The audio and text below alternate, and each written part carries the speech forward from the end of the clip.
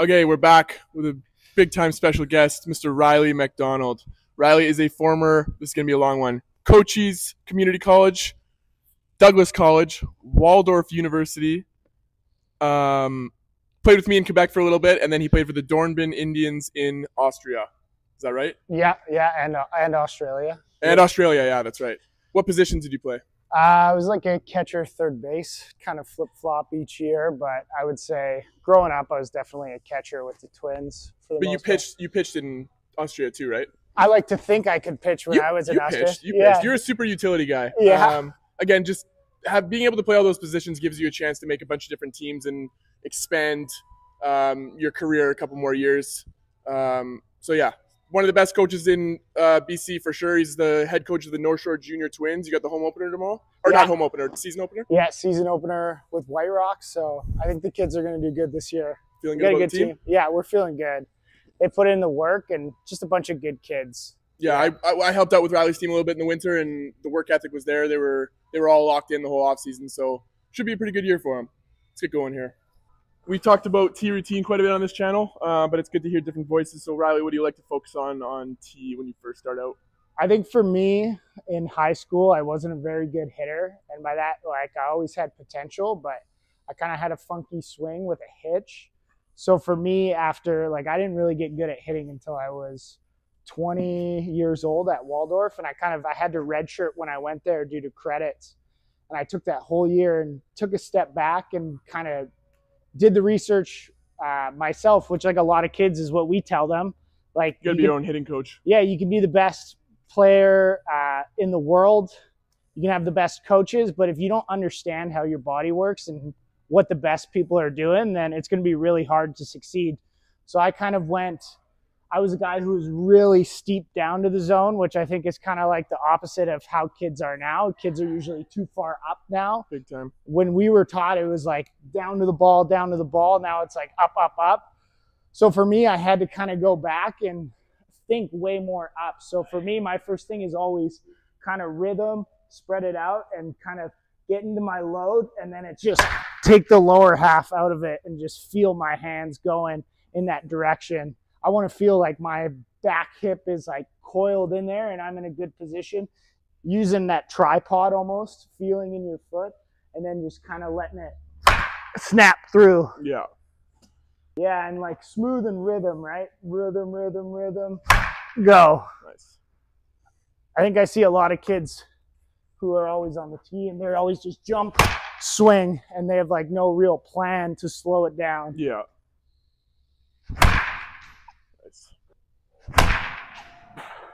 Yeah, I think after I do that, like my first thing was always high tee away. Yeah. Where I would take this and just work on hitting line drives. Like there's a time and place when you're warmed up to swing and think a little deeper, like your game swing where you're trying to elevate the ball. Oh, uno más. What?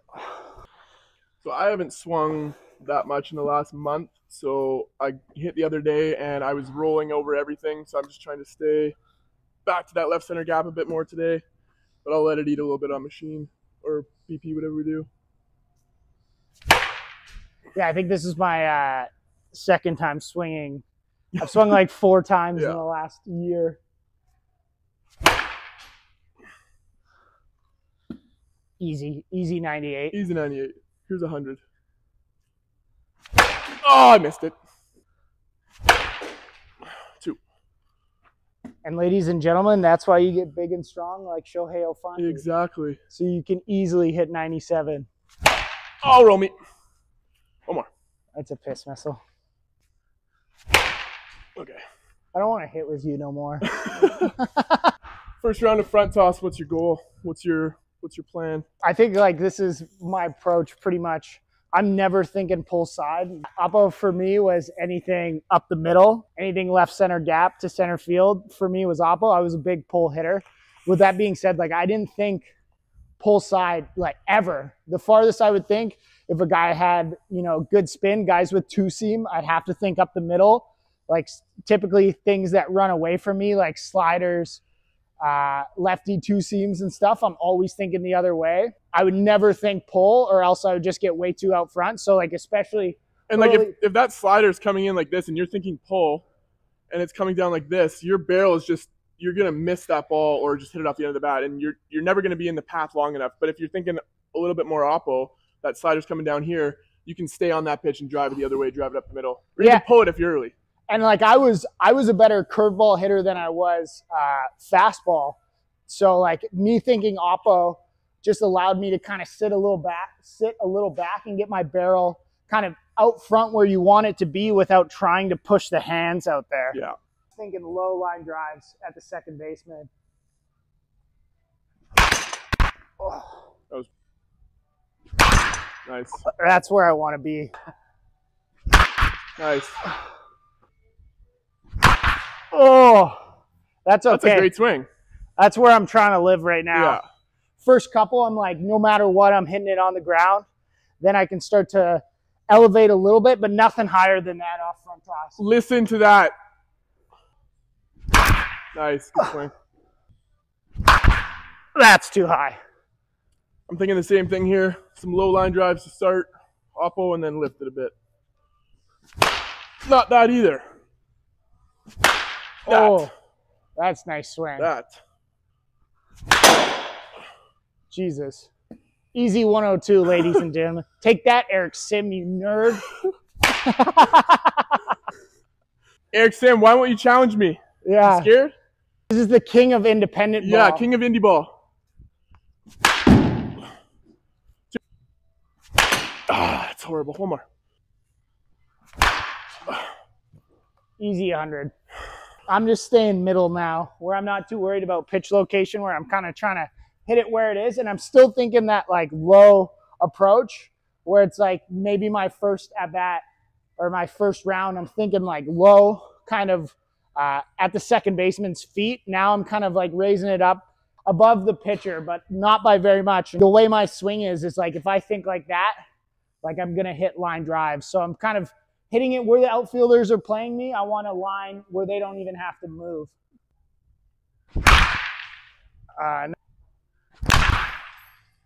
See, when I do that and I take a bad swing like that, a lot of kids will just, I get it when we have BP, it's fast, right? It's happening. But you got to find something to reset yourself. Each round, it's adjustments as you go. So now I'm thinking even lower because I've yanked a couple, where now I'm thinking like pitcher's feet just to get back to where I want to feel.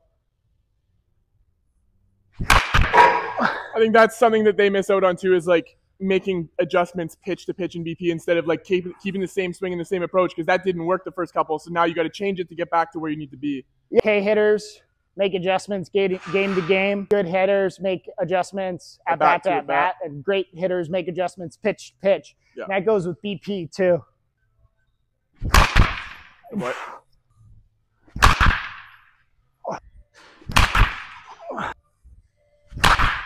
Oh boy. Same thing with me here, just going right back up the middle, trying to hit the top of the L screen and then hopefully work my way up if I can do it.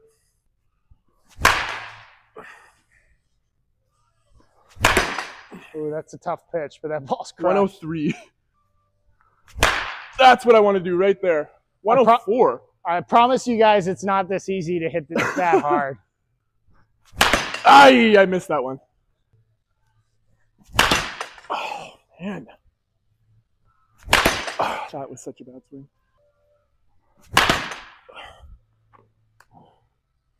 Yeah, I like taking a round of like inside pitches just to make sure my like rotation's there. I just feel like it's a lot easier to rotate fast on that inside pitch. It's not about like the result necessarily. It's just trying to get my body a little bit quicker and yeah, when spin I'm a bit faster. When I'm doing inside, like something where I'm actually trying to drive it. Yeah. And like now that I'm warmed up, I was a guy who I hit the ball far. So like I obviously had to practice hitting home runs to a certain extent. Yeah. Where it's like you need to have that swing in the arsenal. So when you get that pitch, it's like your body knows what to do with a 2-0, 3-1 count. Yeah, this is like 2-0, 3. The way I think of it is like anytime you don't have two strikes, like you're trying to get a hack off. Yeah. Oh, pop up. Oh, boy.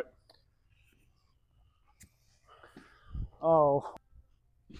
Tough one there. Sorry. It's good. Inside pitch, double down the line. Everything. 8 time. Did you? You had to have. Oh! That's got to go. Yeah. Oh, yeah, it left. It left. Still.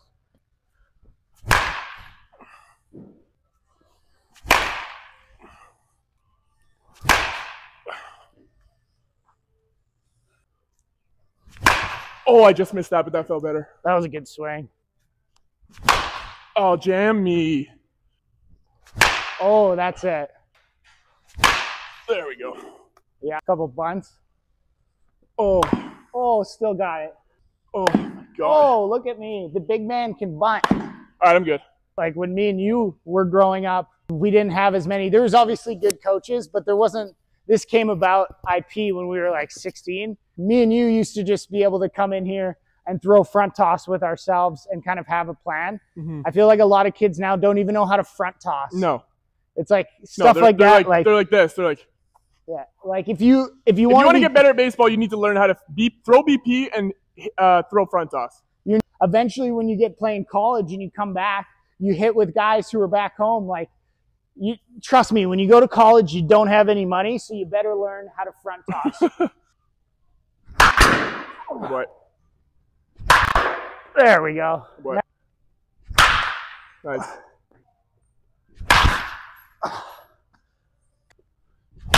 Oh, pull side yank.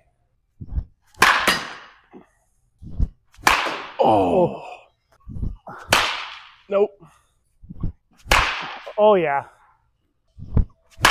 There we go. Oh, top hand. One more. One more. Fuck. Oh, my Lanta.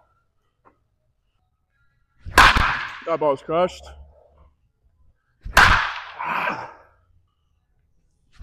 Nice swing. There we go. Great swing.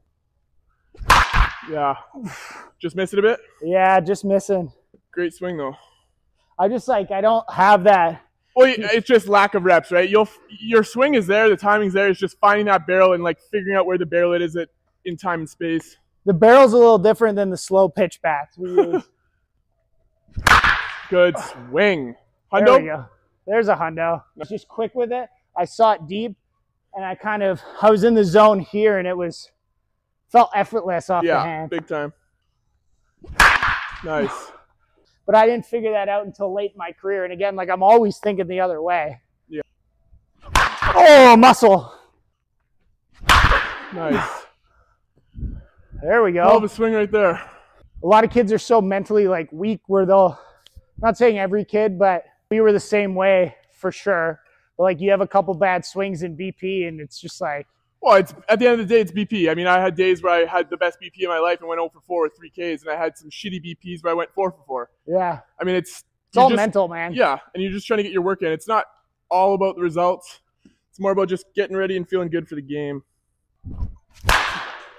That's my bad. I'll try to live middle here. No, I don't mind that. I want it all over the place, kind of. Oh, jammed. Oh, and then I get jammed again. Oh, my God. See, like that one, I was trying to think a bit more pull. That's what I have to think to, like, if I'm late like that, I just need to, it's not, for me, it's not contact point. It's just like, okay, I'm going to try to pull this one, and then everything just kind of times up better. You know, it makes sense for some guys because then you can release the barrel. Yeah. Where it's like, if you're too oppo, guys get like here. That's what I'm doing. It's just I'm not releasing the barrel with the top hand. Yeah. That's why I'm thinking, okay, pull it and get that top hand moving. Oh, my God. Come here. Oh, I like machine more so just to get your eyes used to velo. totally. Not that you're supposed to have success on every pitch, but if you can get used to the velo with your eyes, your body will be able to catch up. Whereas like if you just do BP and then step into a game and the guy's throwing 95. I liked it for just like the break of pitches. In a game, like I was seeing like 50, 60% off speed. So for me, just to simulate like my barrel, like following that path of the off speed. Yeah. And then I pull side yank. Oh. Nice. Good hands there. That's the one I've been working on with a lot of kids, that high pitch. Instead, like, they all collapse on the backside and still try to swing underneath it, like you were saying before. Your body knows what to do. You know how to get on top of that ball when you see that pitch elevated. Yeah. You've done it enough times. Like, if you don't do high T, though, you can't do that. No chance.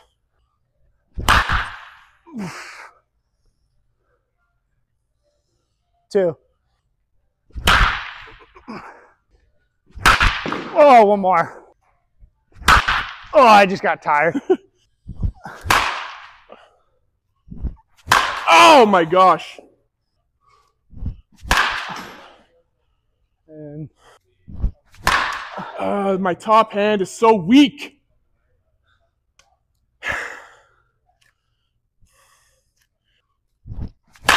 oh my God, that ball was a piss missile.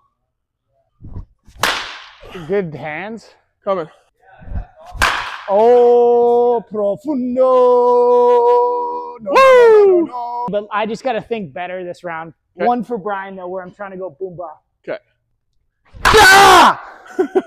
One more, Brian. Brian, you got, hold on. This is going out, I promise. Oh! Ow!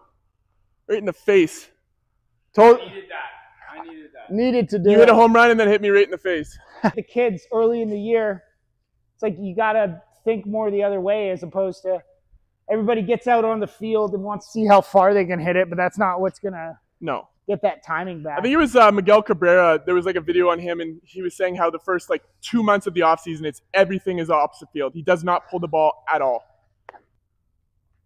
Oh, I get fisted. Oh boy. Ow. Nice.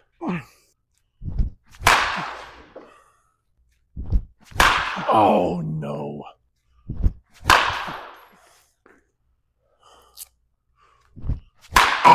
Jesus.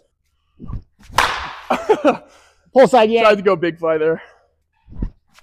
Oh. Oh. No power. Ay, coño. The thing is, though, without a simulator, like that is actually just gone. Yeah. Like these balls are so unjuiced. Yeah. Oh, one more. Oh.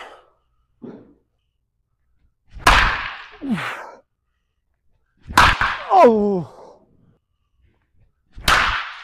What? Whoa. Oh my gosh. Oh. Oh. Yes. Oh. That one felt good. Ah, shit. 3, I'm getting exhausted. Yeah. 2.